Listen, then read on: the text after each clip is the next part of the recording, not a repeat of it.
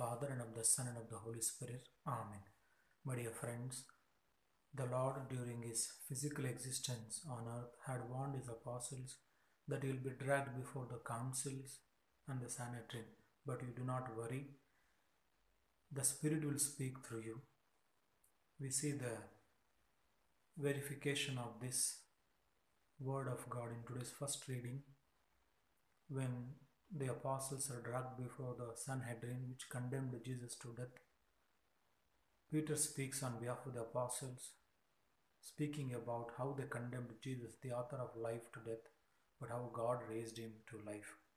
And they are witnesses for all this, and they cannot keep quiet for all that they have seen and they have heard. In the Gospel, Jesus speaks to us that he is the revealer of the Father. He has come from the Father and he has revealed the love of the Father, the salvation of the Father to each one of us. In each of our lives, the risen Lord is continuously working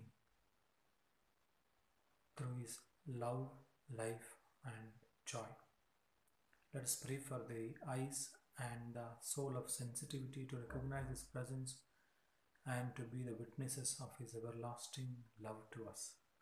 May Almighty God bless you, the Father and the Son and the Holy Spirit. Amen.